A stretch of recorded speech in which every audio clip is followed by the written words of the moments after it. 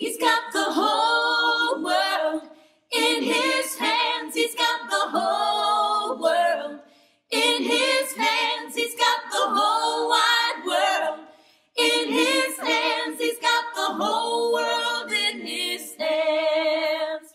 Hello, ladies and gentlemen, and welcome to New Hope in the Lord. I'm Reverend Joseph, your host, and I thank you for watching our broadcast today. Hatred, it's prevalent in the world, and the author of hatred is Satan. When he came into the garden and he tricked Adam and Eve to stop to do what God said to do. And what God said to do is just to worship him, keep his eyes on him. But they listened to what the devil had said through the snake, and that was to eat and touch the tree in the middle of the garden, which they shouldn't have even touched, because if they touched it, they would have died spiritually. But not only did Eve touch it, but she ate it. And all sin started then. And hatred is just rampant of all races, all religions, all creeds. And it's all the author of it is the devil.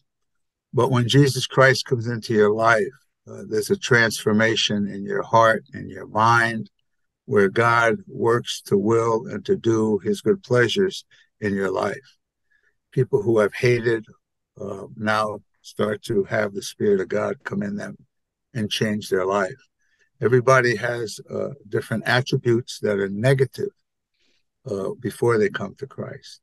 Some might have hatred, some might not. Some might have fear, some might not. Some might have this and some might not have that, whatever it might be. But God is working in your heart and your life to change you when you come to Christ. But more important than the change here on earth is that your sins will be forgiven. Like Alejandra Hamilton, my guest today's sins were forgiven once you came to Christ. The blackboard is clean. The slate is clean, no matter how bad or how not so bad. It could be somebody who has had a horrible past and somebody who didn't do anything that would consider a horrible past, but they still hadn't had their sins forgiven through Jesus Christ. It's the most important decision you ever make, ladies and gentlemen, is you're going to reject Christ and the blood sacrifice on the cross, or you're going to receive Christ into your heart like Alejandra did and have a new life here on earth. But more important, when you die, you won't be judged for your sins. You'll be going to heaven. Alejandra, thank you so much for taking time out of your busy schedule to share the goodness of God. So why don't you just start off with your upbringing? Were you born into a religious family, a Christian family, or did you go to church? So I grew up Catholic, and we would only go to church, the holidays, Christmas, or so I knew about Jesus. I knew that he died on the cross, but I also grew up learning about saints and Virgin Mary and all that, and so everything that comes along with that. But I knew of Jesus. I did not know who he was. I didn't know him as a friend or as a father. I didn't know him as a companion. I didn't know that he could be in my heart, that I could talk to him. I thought that you had to talk to him through a priest, or through somebody else. And growing up, I had a pretty rough upbringing. My father was an alcoholic, so he was very abusive and verbally abusive. And so I grew up without hope. I grew up not knowing a father, as a friend. And so I was very, depressed and as a teenager, suicidal, and I self-harmed, and I dealt with a lot of anxiety that comes along with that. So my upbringing wasn't very, positive until I encountered Jesus. Ask you, was your mom involved in your life? Was your father and mother living together? And Yeah, yeah. was your father abusive to your mother too? Yeah, it was he was physically abusive with my mother, and just verbally with us, but it was still not good. But they're I grew up with both of them in the picture. So they were married.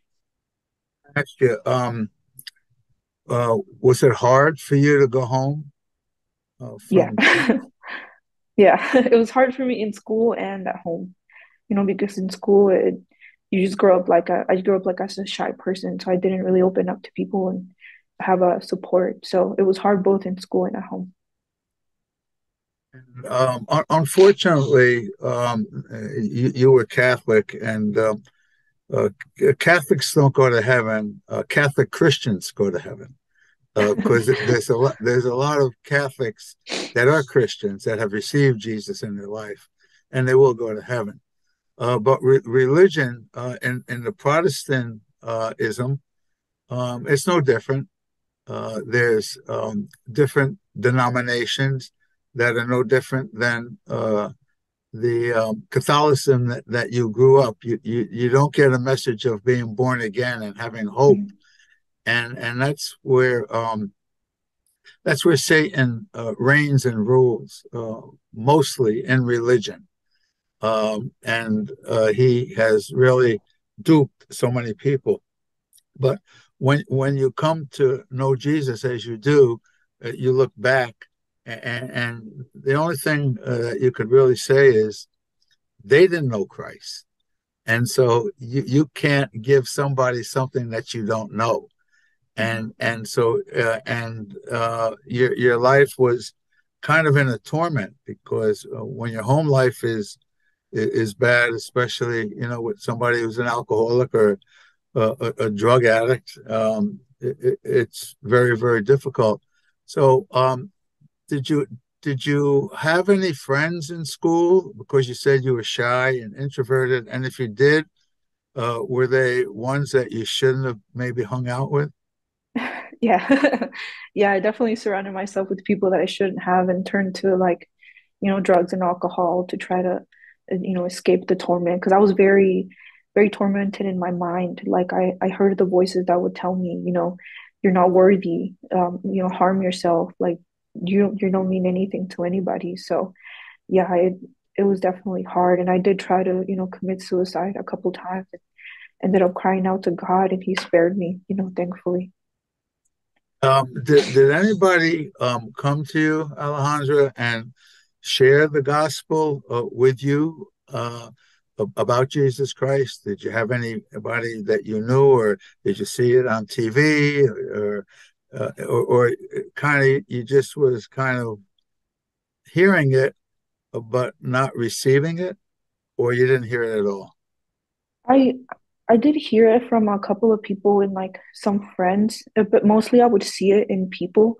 Like I remember I had a fifth grade teacher who she was a Christian, and I would see, in her life the joy of Jesus, and I remember seeing that, in those hard times. But I didn't actually hear the gospel from a preacher until me and my now husband ended up going to church.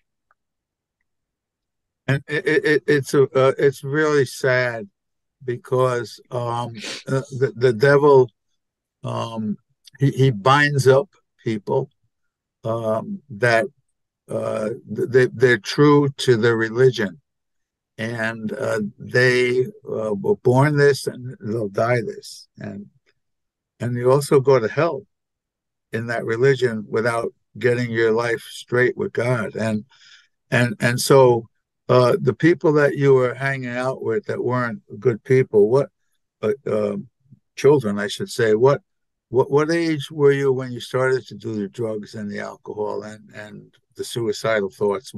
How old were you then? I was probably like 14 and 15. It was around that middle school going into high school time. And now you had suicidal thoughts, and you tried to do it. After you were unsuccessful in doing it, did anything come to your mind about God and maybe God had something to do with this, or did you just think it was like maybe a coincidence, like so many people do think that way? No, it was definitely like a supernatural experience because, I took pills hoping that, I just wouldn't wake up the next morning. And then I remember, like crying out to God and then him reminding me of like my family and like my sister and like how I didn't want her to find me the next morning. So that was all God. And it's a good thing.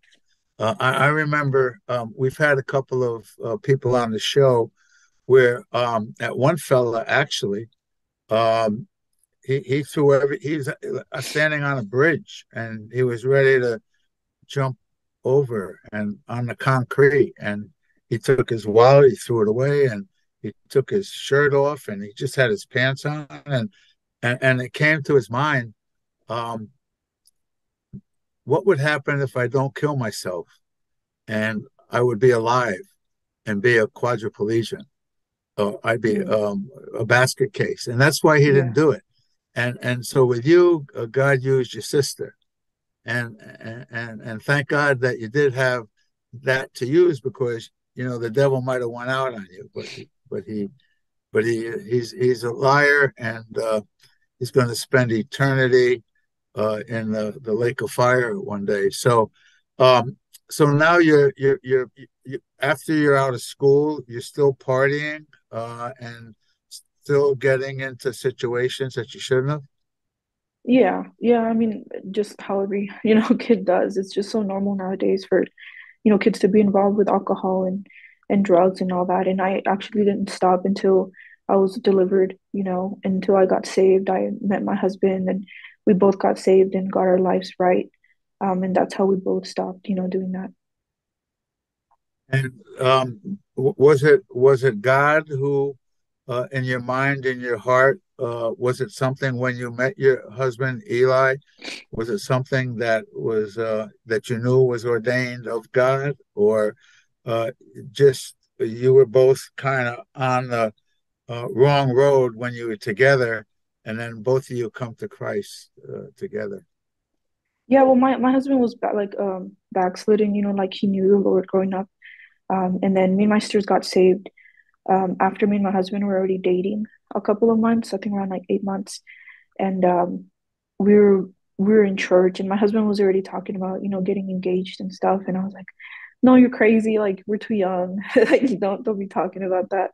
But I remember one worship service. I was worshiping and praying and asking the Lord, if this is your will, because we were already saved. Like I was already, walking with the Lord, and I just wanted for Him to be in everything in my life. So I wanted confirmation from Him about, taking this step forward with my now husband. And I remember during that worship service looking up at Eli, and I heard that small still voice in my head, telling me to do it, to get married. So then that day I told my husband, I was like, all right, we can do it because it's been confirmed by the Lord.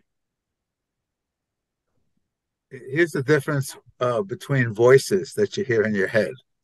As you heard, voices from Satan and the demons, you're no good, you'll never amount to anything, you're trash, look at your life, it's useless, it's hopeless, kill yourself, too.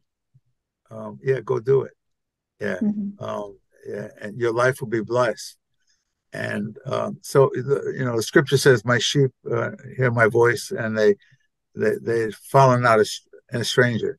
So the difference now between the gentle, loving, kind voice of the Lord and the one that comes to steal, kill, and destroy. Mm-hmm. When you came to Christ, did you go share that with your family, your dad, your mom, friends, or did you kind of just wait and be like the school teacher that you saw Christ within her? You saw the love of Jesus. You saw a change in her heart. So me and my sisters all started going to that same church, and I have three older sisters. So when we started going, it was just us and then my husband. And me and all my sisters, at the end of this one service, I think it was a second or third, like we were ready to receive Christ. It didn't take much.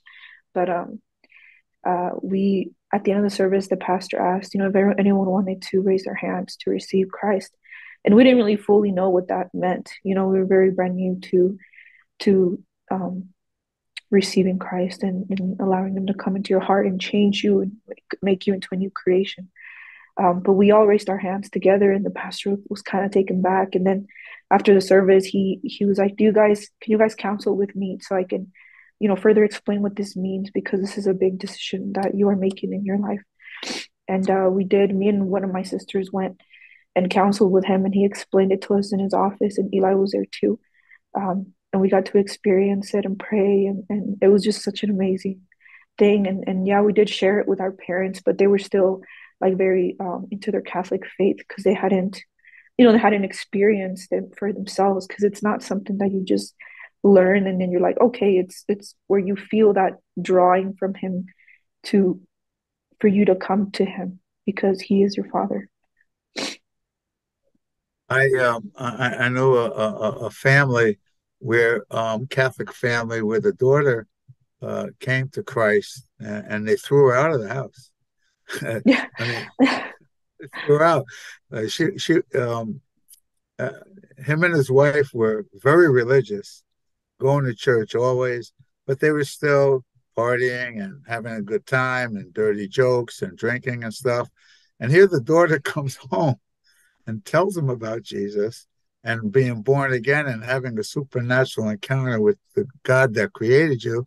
And they threw her out, but thank God, a few years later, both of them came to Christ. And Yeah. did your parents come to Christ yet, or are they still, kind of involved in the tradition of their faith? No, both of them have, thankfully, within the last year. My mom and my dad, because my oldest sister, she started preaching to them about the Lord and sharing the gospel, and all my other sisters, and they've seen miracles happen with my son while he was in my womb, and his healings, and they've seen the Lord move in all of us' lives. So it's not something they can deny. Um, but yeah, they have come to Christ, thank goodness. Why don't you talk about your son? Because I know your husband, Eli, and ladies and gentlemen, that you can see Eli Hamilton's testimony on my YouTube channel. You just go to YouTube and put his name in / New Hope in the Lord. And I know he talked about with your son being born with Down syndrome. Why don't you share about the miracle you said about in your womb? Because because basically, the life is in the womb. It's a baby. And again, these people that are committing murder, that's what it is. They call it abortion. It's murder. Um, they don't know uh, what they're doing until they come to Christ. Most of them. Some of them do. There was a Dr. Nathanson years ago. He committed, I think, 10,000 abortions he did in New York, and he came to know it was murder, and he never came to Christ to know that either. He just came to Christ and started making videos showing how there's children in the womb. But the good thing is that you come to Christ and all your sins are forgiven, even that, and that the children go to heaven. But why don't you share about the miracle that happened in your womb? Yeah, so when we got pregnant and we found out, then when you're 20 weeks, they do a test called a quad screening, where they test for Down syndrome, and it gives you like a percentage. So we knew we were pregnant, we were excited, and we received that call, and they told us, there's a 95% chance that your son is going to have Down syndrome. And we were, very broken and afraid, and we didn't know, what that meant for the baby, or, if he would survive. And then we went in for a ultrasound that they do, where they check for further signs, and they found all of that. So we pretty much knew that the baby was going to have Down syndrome. But at the end of that appointment, the doctor comes in, and he tells us all the negatives about what comes with a child with a disability, with Down syndrome. And it was just a list. It was a long list. And at the end, they called it, he referred to it as termination of the pregnancy. And me and my husband knew what that meant, and we were just like, no, we don't want to do that. We're going to have faith and hold on to that for this baby, that he will be okay. and they offered it two more times on two more separate appointments until we switched doctors because we were just not going to deal with that, with them bringing it up every single time. Um, and in that ultrasound, they also found fluid in his lungs, which they said could, restrict his growth and essentially like kill the baby. And um, we went home and we talked to our families about it, and we just knew that we were going to hold on to our faith and hope for healing. And then we prayed, and then the Lord healed it. The next time we went in for an ultrasound, um, they didn't find that fluid. They said it had gone away. But they did find, after that one, they found that the baby had a hole in his heart.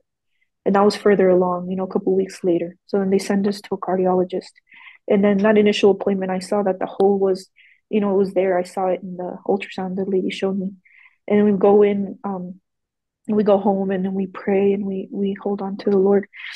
And then we go back to that cardiologist appointment, and she's like, I don't know why you're here. The baby's heart's fine. You don't need to see a cardiologist furthermore. And man, we were just so excited, and we knew the Lord was moving. And then lastly, there was another ultrasound that we had where I could see that they showed me like one of his lungs was developed and the other one wasn't. So the one was like kind of shriveled up. And I saw it with my own eyes. And they told us, oh, we're gonna have to keep an eye on it. He might need steroids. He might need to do other stuff to help, the baby. And then I was like, okay, I already knew the Lord was gonna heal it because we were just holding on to him.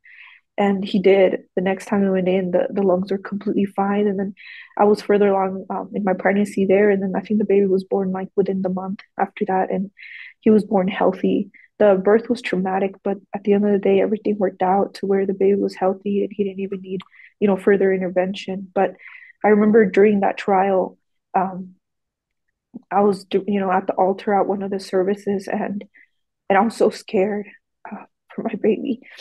And I remember like just praying to the Lord, and I heard him say, like, Asher is mine. He's not yours to take care of or to worry about. He is mine. And that just gave me all the hope that I needed. That I knew, that was the Lord's, not mine.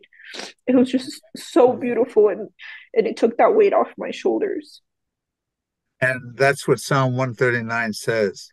It says that all the members were written when none of them were already done, and that there is a baby in the womb, and everything that God has created is in.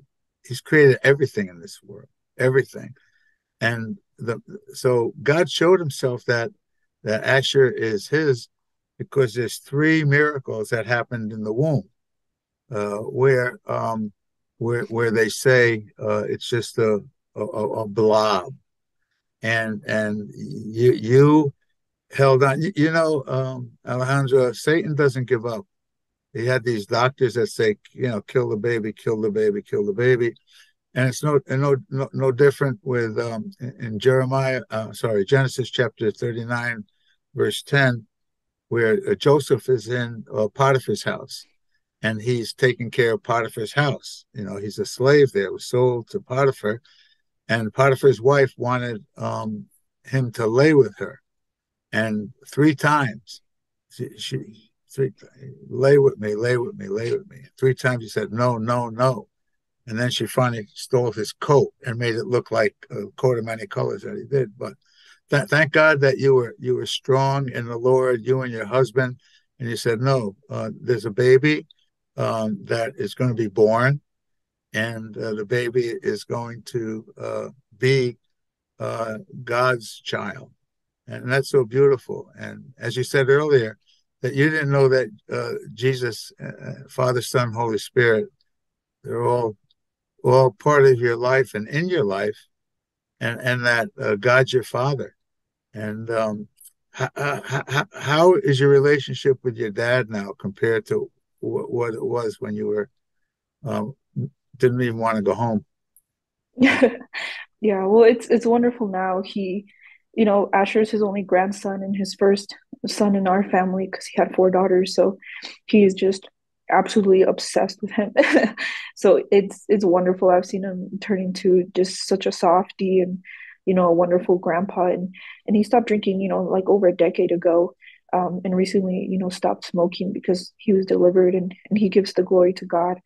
So it's just so beautiful seeing, the Lord move in our family, and all the glory goes to him. Your father's a testimony, your sister, you're a testimony. Anybody who calls upon the name of the Lord shall be saved.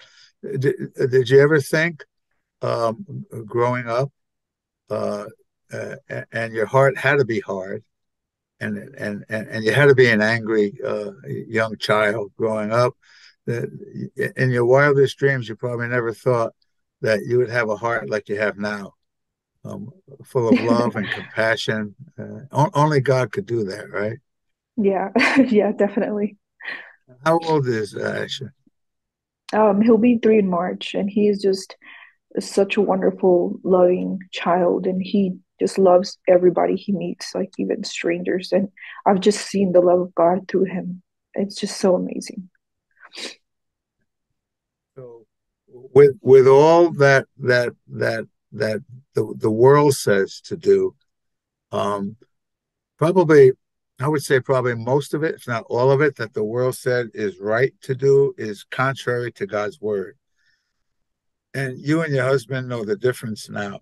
And so the people in the church, they must have been real supportive for you, correct? Yeah, yeah. The church we were in, they were great and very supportive, and we had, a supportive family. And even now, the church that we're in now, they're very supportive. They're a family.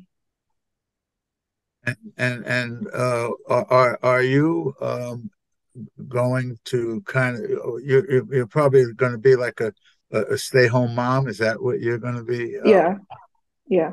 I stay home with Asher, and we're expecting a little girl in May. So the family's just growing now. Oh, great! So you a family. You're gonna have a girl in May. Well, praise God. Yeah. And the thing is that um, Jeremiah chapter 29 verse 11 is so true. Is It says, I know the plans I have for you, saith the Lord, to give you hope in the future, and a peace and not evil, a hope in the future. Well, thank you, Alejandra, so much for sharing your heart. And those tears that you have are tears of joy.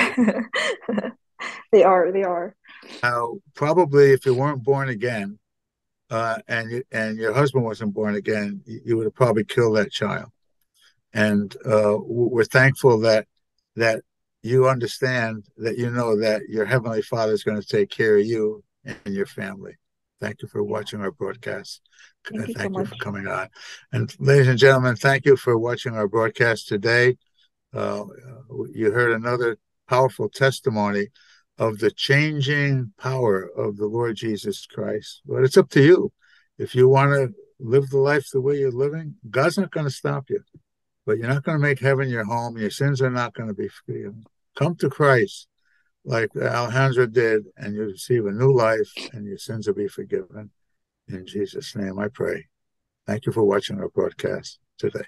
He's got the whole world in his hands. He's got the whole world in his hands. He's got the whole wide world in his hands. He's got the whole world in his hands. He's got the wind and the rain in his hands. He's got the wind and the rain in his hands. He's got the wind and the rain in his hands. He's got the whole